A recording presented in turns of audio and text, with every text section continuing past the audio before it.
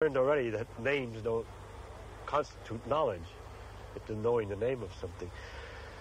That's caused me a certain trouble since, because I refuse to learn the name of anything. So when someone comes in and says, you got any explanation for the Fitz-Clonan experiment? I says, what's that? He says, you know, that the long-lived K-meson disintegrates into 2 pies. Oh, yes, now I know.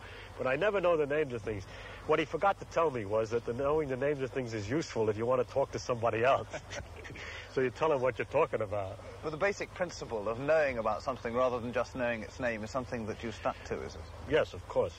You have to learn. These are kind of disciplines in the field of science that you have to learn. That to know when you know and when you don't know, and what it is you know and what it is you don't know. And it's you got to be very careful not to confuse yourself. Hi guys, how are you? My name is Titanium. Welcome back to Real Macroeconomics and Investing. Patreon.com/RealMacro and Patreon.com/BKC. Okay, so I want to do this video and I'm going to share this with everybody. Usually I keep this stuff for my subscribers, but in this case I think it's important because we have become the children of the Magenta. Okay, what does that mean? Well, I'm going to explain that to you, and I'm going to start off with aviation, and then I'm going to translate that into real macroeconomics and investing. Magenta in an aircraft is when the flight management guidance computer is managing the aircraft. The pitch, the power, roll, okay, it takes it from point A to point B. And when it turns magenta and you look at your instruments, the airplane is doing everything. You don't do anything. It descends, it climbs, it does everything. It turns. And the industry came up with all this automation to make flying safer, okay? So in doing so, they have created a drug-resistant pilot or a virus, okay? It's a flying resistant pilot. Why? Because we no longer as pilots have to fly an aircraft. When the Magenta, the children of the Magenta, when the Magenta goes away, you know what happens? Hardly any of the new pilots know how to fly. Why? Because they don't do it every day.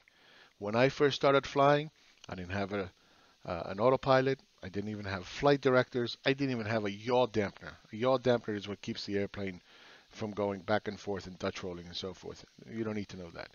Okay, my radar barely could see five miles because the seal in front of the nose was broken and water would leak inside and it was rendering it useless. If I could see 5 miles, whew, I was lucky. Okay, so everything I had to do manually, and I did it every day, and I was so good at it that I could read a newspaper, drink my coffee, and fly the airplane and know exactly where I am at all times because that was my job.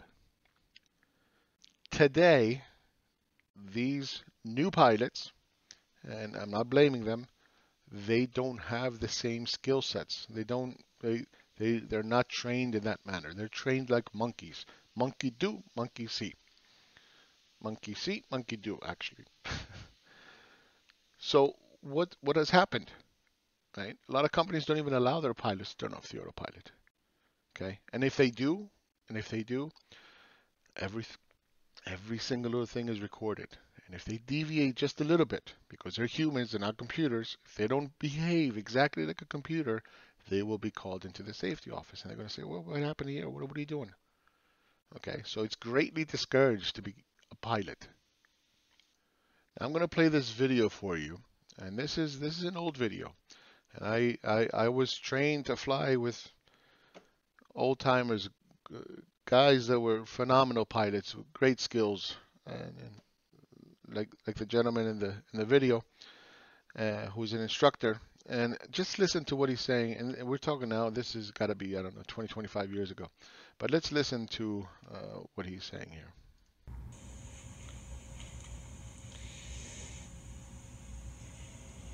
The red box on this slide is not in your operating manuals.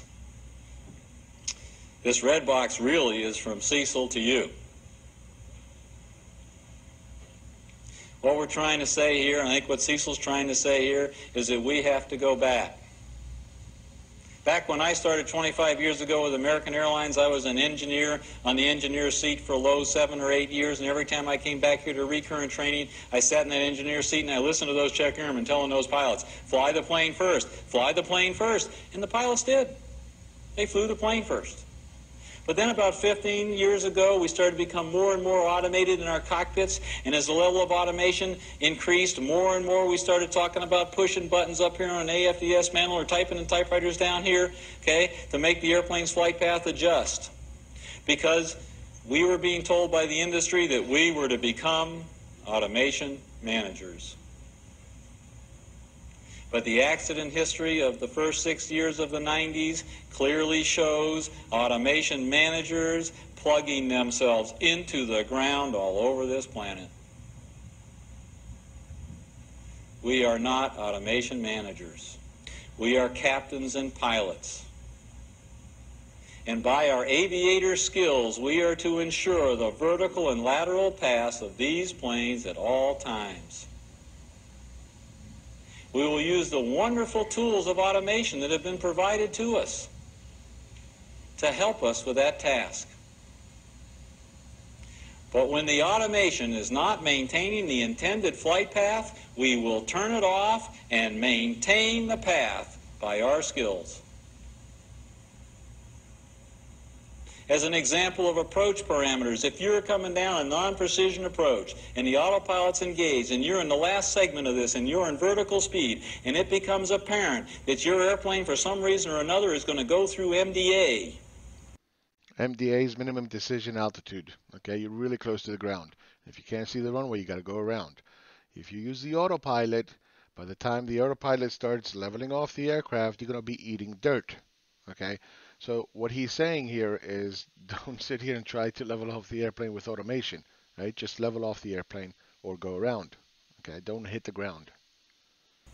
Is it time to push altitude hold? It's not, is it? It's time to go click, click, click, boom, because you can stop it at MDA. The autopilot can't. Or how about... All right. So how does this relate to economics and investing? Now let me show you something. We have more people working today than ever before in history. Okay? The population has grown. There's more people working than ever before. It's 152 million as of November 2019. All right. So you would think that GDP would be just exploding, right? It would just keep growing and growing and growing. But that's not the case. And that's okay, right? Because the growth of the population is starting to slow, okay? When you take a look at labor force participation, between ages 25-54, below 25, a lot of kids are going to college, university, whatever, more than ever before. So you really don't want to look at that because you cannot judge them as you would in the 40s and 50s and 20s and 2010 and so forth. Okay, so when you take a look at it, we reach an all-time high of about 84 something, and we are about 82.6 now. So it's 1% difference. It's not a whole big deal, right? But it did go sideways and it did start to decline, right? Now, this is about as max employment as you're going to get. This is it, more or less. Okay, you can get maybe 1 or 2% more, but you're not going to get a whole lot more output out of the economy than what you're getting right now. Here's another way to look at it, and this is only the red line, by the way, is federal debt to GDP. Okay, what you'll see is that we got a very big spike debt to GDP from 60% all the way to 108%. So that means that we are pumping in more and more and more dollars and getting less and less and less GDP. Despite the fact that we have more people working than ever before, and despite the fact that we are the prime age labor force 25 to 54 is just about maxed out. Now when you look at total debt, which is private and public, and you combine it together, right? You're going to see this sharp rise. And we're about, I don't know, $250 trillion worldwide of, um, of, uh, of debt. And global GDP is roughly 84 trillion or something like that. Okay. So you look at the US, right, and it's exploded. It's absolutely exploded since 2008, which means there's an enormous amount of money floating around every which way, and yet GDP is declining. Let me show you how bad it's declining. And here it is.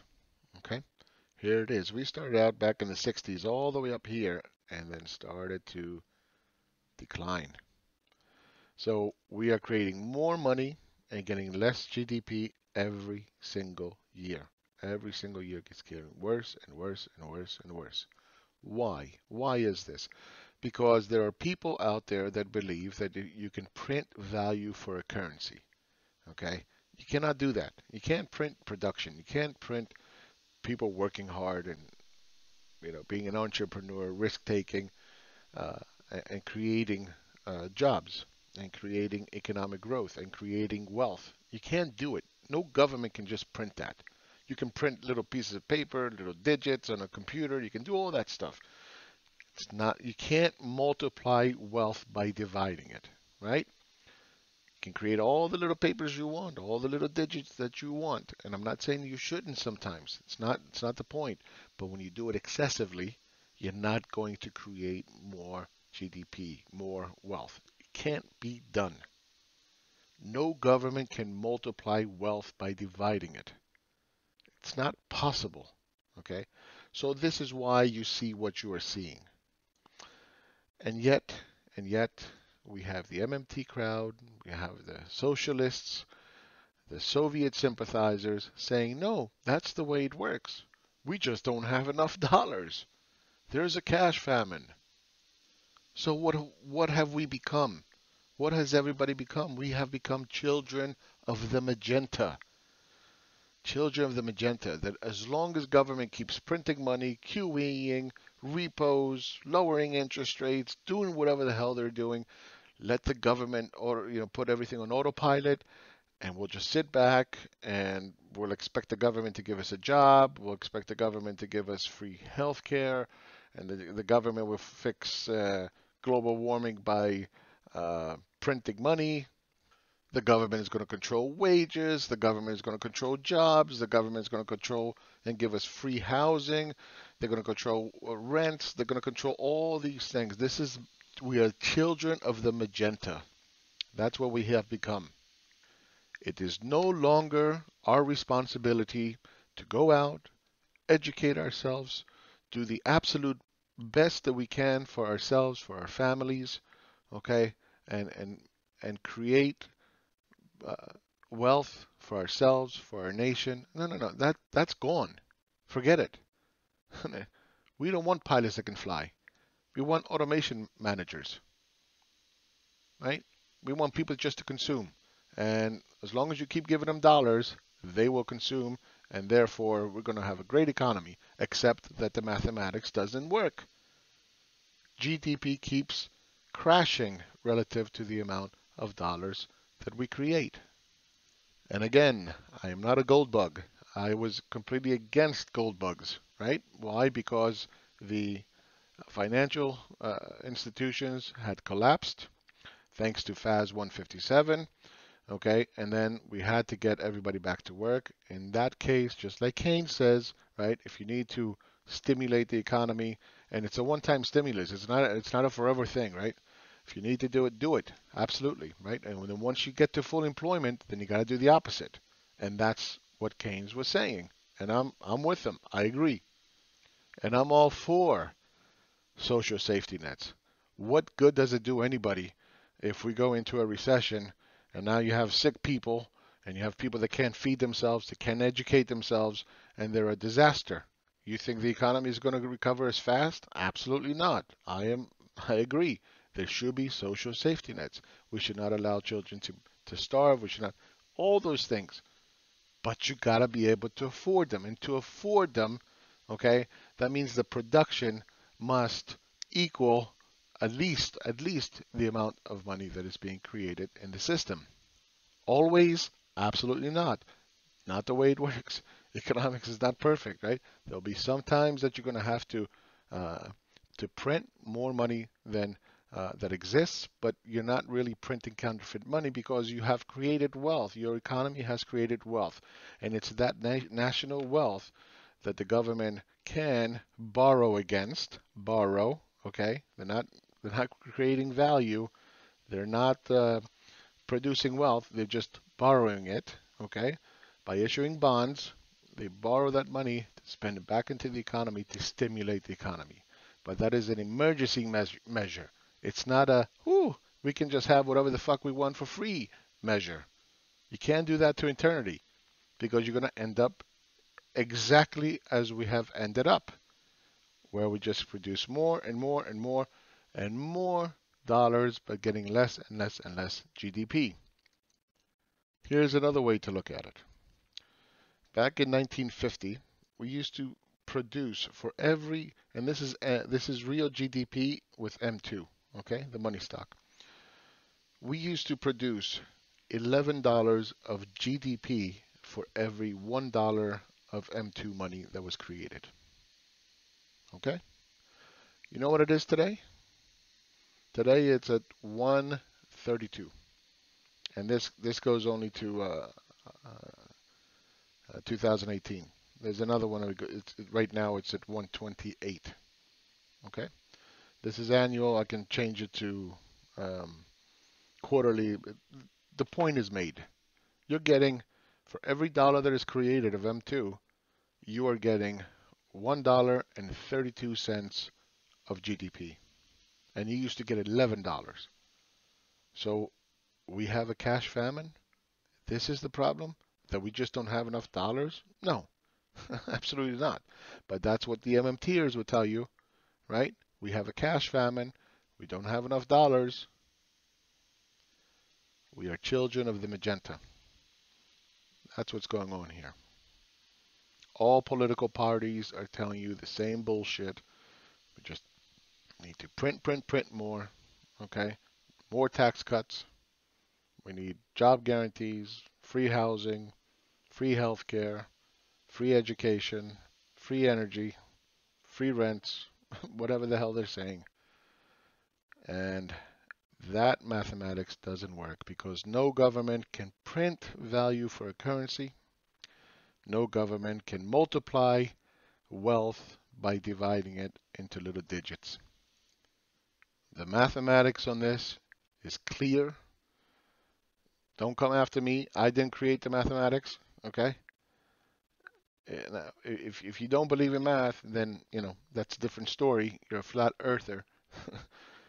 But this free stuff, this MMT stuff is garbage.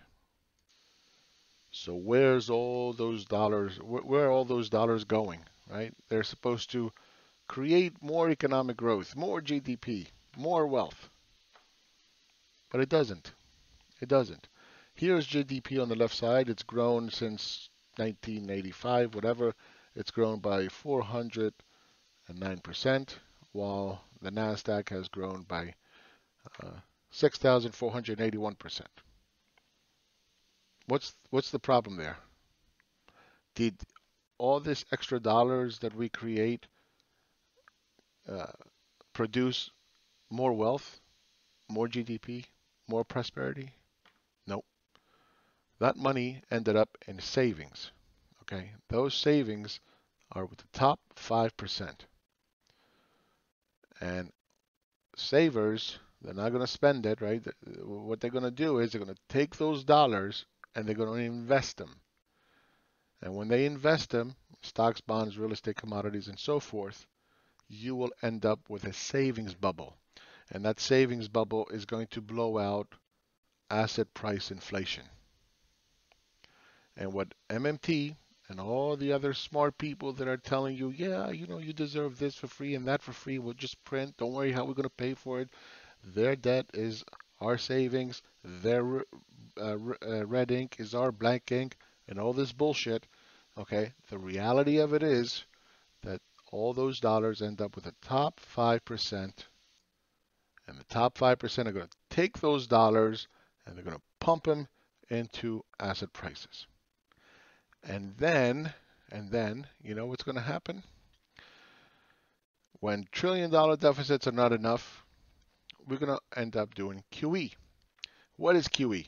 Well, we're going to take bonds that are illiquid, and we're going to get the Fed to buy them in the open market, and we're going to exchange those bonds for dollars. And then those dollars can float anywhere they want in the system. They can go buy more bonds at higher prices, lowering interest rates. They can go out and buy stocks, push up the price of stocks, and that's economic growth, according to MMTers. Trump is the biggest MMTer there is. Tax cuts. That's supposed to create economic growth. It didn't. It created more stock buybacks. It created higher stock prices. Every single day we go out as children of the Magenta. If the market goes down 1%, God forbid, this is a fucking outrage. We need to pump it up. Give us some tweets. And we get the tweets and the market goes up. If it's not Trump, it's going to be the ECB. If it's not the ECB, it's going to be China. If it's not China, it's going to be the Fed. We have banks that are insolvent and then they have to go to the Fed to borrow. Repos, not a problem. Don't worry about it. We're not going to tell you the names of the banks, okay? We just don't have enough money, liquidity in the system. We need more because we're children of the Magenta. We've got to give the banks more cash, and they'll put up their assets, which are what? The bonds that they hold, right? The mortgage-backed securities that they hold, right? And we need to give them more cash so they can go out and buy more assets. And this is economic prosperity, supposedly. We need more tax cuts, more repos, more QE, more deficits. First 2 months of 2020, which is October, November, I think it's $350 billion in deficits, which is about $50 billion more than last year. Okay, we have now increased the amount of repos, and it's going to go from 300 billion to half a trillion, which was supposed to be temporary, starting back in September, right? It wasn't very temporary. It's not QE, right? But now we're going to go up to, by the end of the year, half a trillion in repos. We've lowered interest rates from 250 all the way down to 175. Market is even lower. And that's economic prosperity. This is a public purpose. We're taking care of people. We're multiplying wealth by dividing it. Think about that. And then you got idiots like Logan, Mochtashampmi, right, with his stupid calls that, oh, look at the bears. They're so stupid. The real economy is kicking the crap out of the bears. But I don't talk about stocks, just like Trump doesn't look at stocks. Right, sure. If we get Bernie in office, let him start not paying for it and giving out free stuff for everybody, we're all going to become rich. Think about that. We're going to have more money to spend because we're going to have higher quality health insurance by printing more money and less GDP as a result. GDP will continue to crash as a percentage of debt. We, the 95%, are going to be able to save. Newsflash. 70% of GDP is consumption in the US. If we start to save, the 95% start to save, okay, then they're not consuming. If they're not consuming, the economy crashes. Okay? GDP falls. So what's the mathematical solution that MMT and Sanders and all these other people are coming up with? Garbage. Garbage. Absolute garbage. You cannot save and consume at the same time. You can't do it. That's like saying, well, I'm not going to sit in the shade and I'm not going to sit in the sun. Well, where the fuck are you going to sit? Well, I don't know, but it won't be the sun and the shade. Think about that. Okay. And again, I'm the least political person you'll ever meet. Back in 2010 when I was saying, no, we have to deficit spend and QE is not hyperinflation. Okay. We need to get people back to work. We have 10% unemployment. Oh, you socialist. You love the bankers. Today, when I'm like, hey, we're at full employment, we can't be printing and giving out free shit because it's not working. Can't multiply fucking wealth by dividing it. Now, you're a Wall Street guy. Oh, you're a conservative. Oh, they've been telling us this bullshit for years. It's a lie. The government prints dollars first. We have become children of the magenta. I'm telling you, you don't want to believe it? Fine, but we have become children of the magenta. It's the government that has to give us everything. It's the government that has to pump trillions of dollars. It's a government that has to tweet every fucking day. Oh, we're close to a trade deal. Oh, we're close to a trade deal. Boom, market up. Boom, close to a trade. Boom, market goes up. Market went down half 0.5%. This is an outrage. Where's Trump? Where's Kudlow? Jeez, help us. Up, we're close to a trade deal. Up, okay, market's back up. We are lowering interest rates. The repo market is increasing. We're going to take it into 2020. It's temporary, but not really. It's not QE. We need more QE. Children of the magenta. That's what we have become. We have idiots like Logan running around saying, oh, look at the great economy that we have. Everything is great. Everything is fantastic. Can't wait to vote Bernie in. Give us free stuff. More money printing. Instead of 1 trillion, we're going to go to 2 trillion and 3 trillion and 4 trillion per year. And that's going to boost economic growth and wealth because we're going to multiply wealth by dividing little digits, little pieces of paper. Here's the MMT solution. You have 2 cows. You're going to get 300 people to milk that cow. You're going to call it a job guarantee. You're going to claim full employment, high productivity. This is for the public purpose. Print endless of trillions of dollars. Okay. Oh, and by the way, the 300 people that are milking the cow, they have no skill. They're entitled to this. Okay. No skill on how to milk a cow. So imagine how productive we're going to be on milking 2 cows, huh? We've multiplied wealth. MMT is Warren Mosler, right here. This is the way the economy works. The Fed creates dollars, it goes into the banking system, and then it comes to you. See? It's that easy. Why the fuck do you guys go to work? Why do you go to work? Vote for Bernie, vote for Mosler, for Kelton. Sit home. Let the Fed print the money. Let it go into the banking system, and then to you. Nice little checks right here. Don't go to work. Just sit home. This is the insanity. We are children of the magenta. I'm telling you. This is the way these people are behaving, that the real economy works. This is what they believe. This is what they're telling people, and they're believing it. Ugh, cringy. And I'm the only idiot that marked it down because it doesn't work like that. You cannot create value for a currency. No government can. Can't just print that shit. You gotta go out and work, produce, solve a problem. Get somebody else to give you enough money that you're gonna produce a profit because it's worth it. If it doesn't produce a profit, nobody wants it. Gotta go. Sorry. You don't have any job skills? You don't have a job? Sorry. And despite all of that, we have 3.4% unemployment. Okay. 82% prime age labor force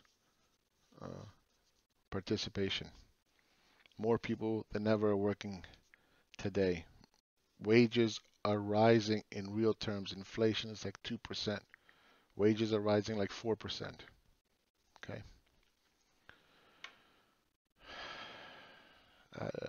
We have more jobs than people looking for jobs. Jolts. Think about that. We had like 7.3, 7.4 at one point. Million jobs opening. Okay, about a million plus more than people looking for jobs. Quits. Jumping. Here it is. Quits. Okay. 2.2%. That's the rate. Think about that. So if you're thinking that, oh, we don't have a living wage. We don't have a living wage. You're going to try to sell me that bullshit? Okay. Go somewhere else. That's not going to fly here. If there wasn't a living wage, okay, household debt would not be falling, okay. If the Fed only bailed out the banksters, that evil Fed, okay, then debt servicing would not be at historical lows. So as a percentage of disposable income, okay. You can't make shit up as you go just because it sounds good. The data doesn't support what you're saying. It's garbage. Don't tell me that, oh, nobody has a living wage. No. You can't pay down debt. Grow the economy. Okay? Go out and consume 70% of GDP. Create more jobs because there's more people consuming. You can't do all these things if you don't have a living wage. That doesn't work like that. Sorry. If people needed a job and didn't have a living wage, they wouldn't be quitting. You know who quits? When they're secure, when they have a job and they're like, hey, I can go out and get a better job. There's more jobs than people looking for jobs. Fuck it, I'm quitting. I don't care. I'll go somewhere else. I'll get hired in an instant. Right? The economy is not going to get much better. You're not going to produce more wealth because you're going to print more money. That's what I keep telling you. We are children of the Magenta. We are at full employment, doing just about as good as we can. Okay? And still, the GDP is not growing. We are going sideways. It's weak, right? But yet the stock market goes up every single day. Bond market keeps going up every single day. There's a complete fucking disconnect between the productive economy of the 95% and the top 5% unproductive savers. And as long as the government keeps printing more money, those dollars are going to go through the productive economy and they're going to end up with the top 5%, and you're going to create more inequality when Sanders and everybody else in MMT and all these other crazies who are going to give you all this free stuff, okay, are telling you, oh, inequality is a problem and we're going to fix it by printing more money. No, you're going to give them more money. Them meaning the 5%, top 5%. Because no profit can ever possibly exist. It cannot happen. There can never be more profit, okay, unless the household, the 95%, have an income and they save. If you have an income, you must save that income in order for a profit to exist. And that profit goes to the top 5%. That's who gets to save the deficits. Therefore, it is imperative that the savers, those that make the profit savings, are the ones that keep funding the productive economy and not deficits, especially when we are at max employment. Because if you don't have an ecosystem feedback loop between the productive and unproductive portions of the private sector, okay, where that money flows through household savings to corporate top 5% profit savings, if that doesn't keep going around in a circle in an ecosystem feedback loop, and you just have the government doing all the work, pumping more in trillions, then you're going to end up with more and more inequality. That's the way it works. And then if you're going to try to sell me this other stupid MMT bullshit that, you just don't understand. We're just going to spend it differently. That's all. And then magically, guess what? Those dollars are not going to flow to the top 5%. How? I don't know. They just won't. I guess nobody's going to go out and buy an Apple iPhone or whatever. Go to Verizon and Comcast or whatever. It's not going to happen. You know what's going to happen? The 95% are going to save. But oh wait, 95% are the ones that are consuming. So they can't save it. And if they don't save it, they cannot buy the bonds from the government so they can keep deficit spending. Okay?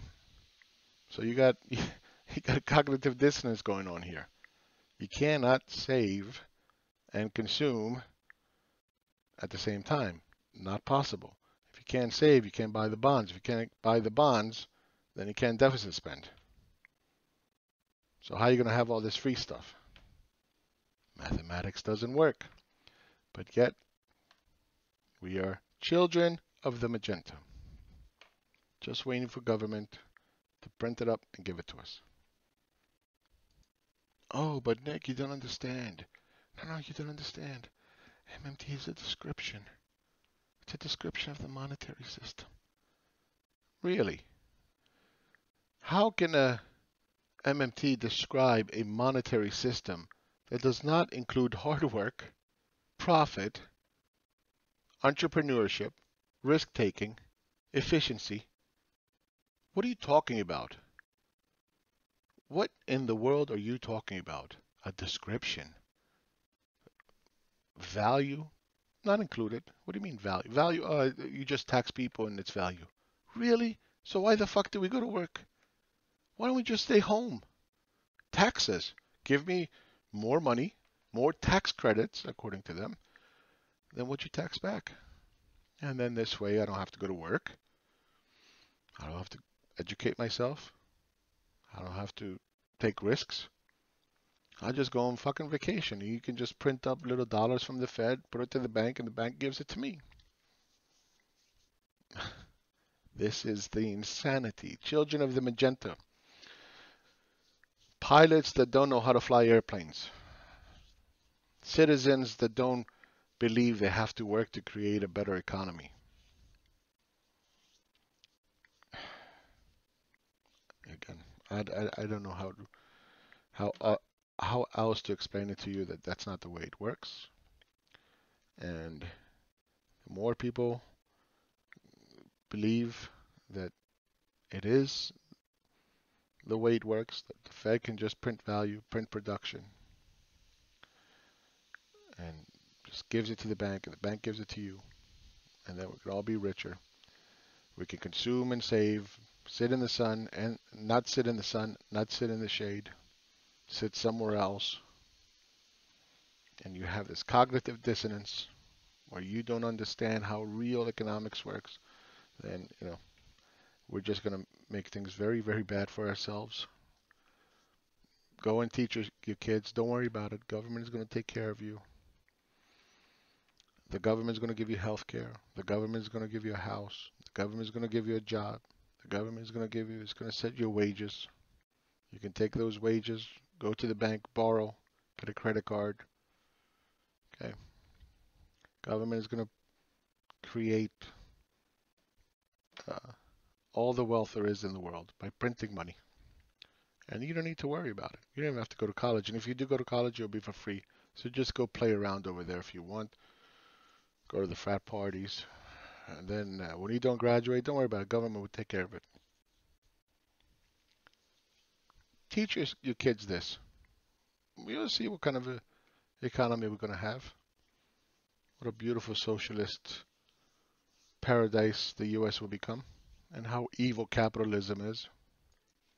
Now we're sitting here giving the lifetime awards to inexperienced young girls who are autistic and just cry more than everybody else. And this is the Time Life Person of the Year. Because we are children of the magenta. The more you cry and whine and bitch, the more we're going to recognize you. And go and teach your kid when he's old enough to understand, 5, 6 years old. Do you want to be a boy? Do you want to be a girl? You want to be a nit? You can be a nit too. Go, go, go, go. That has nothing to do with economics, of course, but it does have to do with being children of the magenta. We have lost our minds and believe in crazy things. Mathematics don't apply. Okay? So, go and support MMT. Go and support Sanders. Go and support more money printing. Let Trump keep tweeting every time the market is down 1%, and algos run out to start buying with borrowed money from the Fed, pushing up prices, killing any chance of a normal market. Listen to the people like Logan who are telling you, oh, the real economy is doing great. The real economy is just exploding. When GDP is barely making 2%, and we're printing trillions of dollars. We're printing, what, 4.5% of GDP, and GDP growth is barely 2%. Yep. We're getting it done. Look at this. The Fed plans to double repo market intervention to avoid a cash crunch, because $5 trillion of stock buybacks were not enough. $4 trillion in QE, not enough. $1 trillion deficits, not enough. Okay? And we made a deal. The deal is soybeans and pigs, and now world trade is going to improve. Yes. Children of the magenta. Yes. Believe in this stuff. This is fantastic. Look at this. Wow. Getting very close to a big deal with China. They want it, and so do we. Right? Market straight up next day. I mean, instantly. Right? And this is the way it works. That's the way. Oh, look. Aramco. The valuation now is $2 trillion. Woo!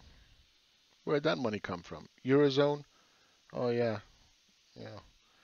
The industrial production is just fucking collapsing, but don't worry about that. That's economic stuff. We don't care about these things. These things they're just annoying. Inflation? Oh, about 2%. Don't worry about these things. Forget about it. Okay? Here's what we got to worry about. White House trade advisor Navarro says China trying to shape narrative and affect futures markets. Really? What the fuck do you think Trump tweets are doing every single day? Trying to pump the market up every time it comes down 1%.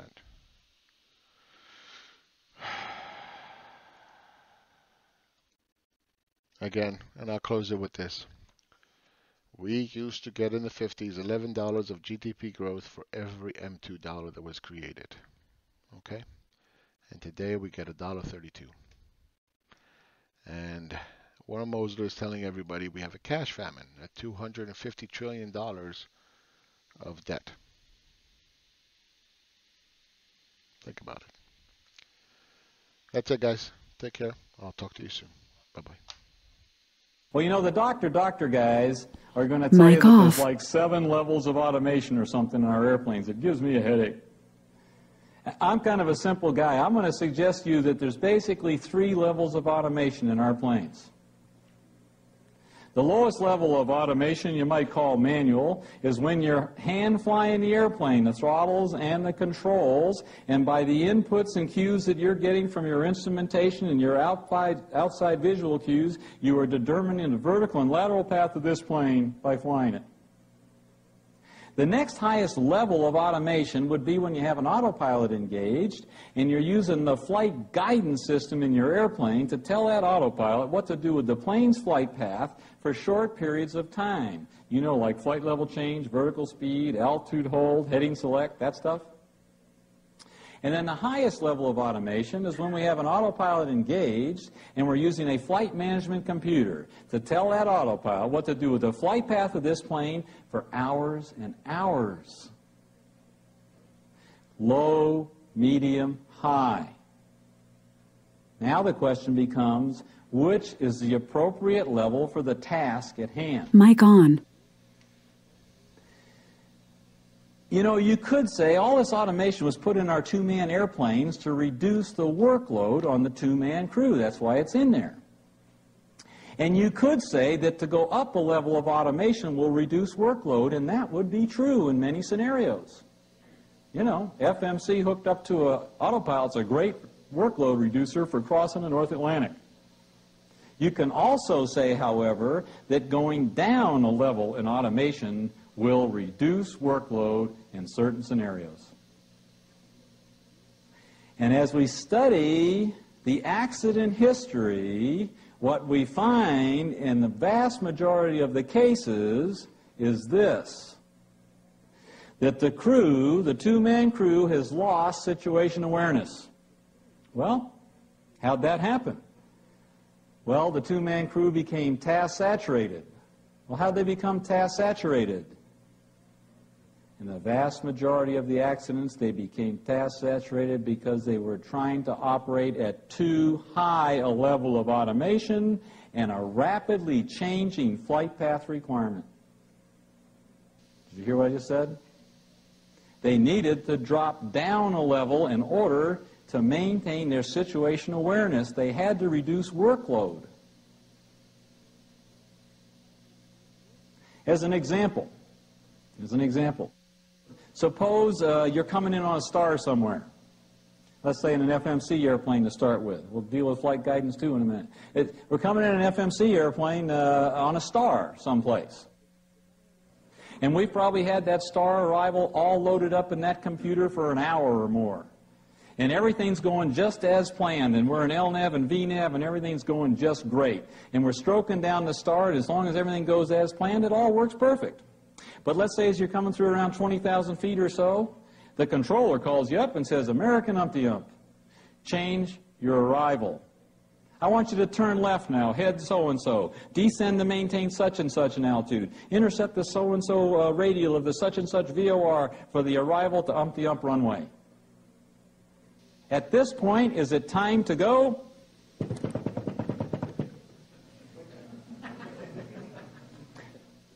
Or is it time to drop down a level?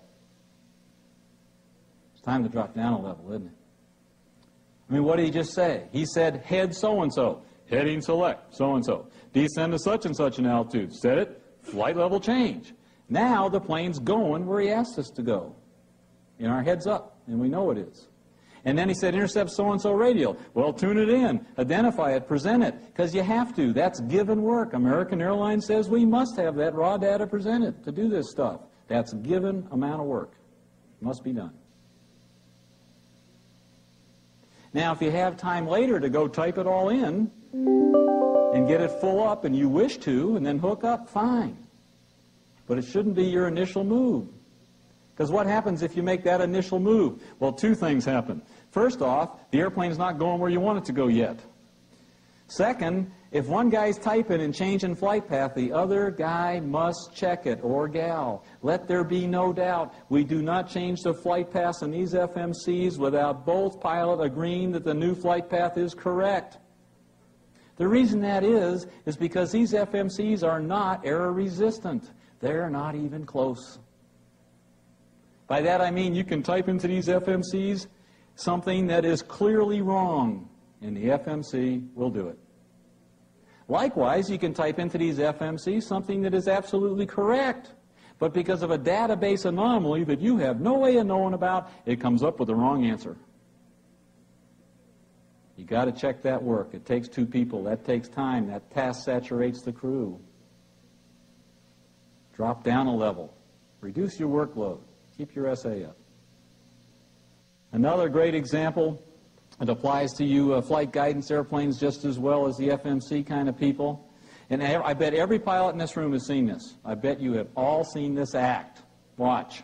I'm out there doing one of my once-a-month turnarounds, you know, that I get to do. And so I'm out there doing one of those. I think it was a Vail turnaround. In fact, Doug was on my jump seat watching, and we'd gone out to Vail, and we're coming back, and we're doing one of those arrivals. You know, the coming in from the northwest at Dallas. They used to call it the Boyd's arrival. Now it's called the Bowie arrival.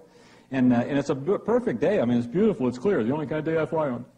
And And so we're roaring down the buoy arrival, which I have had programmed up in my FMC since Colorado Springs, you know what I mean? And everything's going perfect, LNAV, VNAV, perfect. And I'm coming down the buoy arrival, everything's synced up just great. I can see the airport up there, out in the distance. I got everything in sight. I'm coming through 10,000 feet. I'm all programmed up for a one-way 1-8 right arrival, aren't I? Right?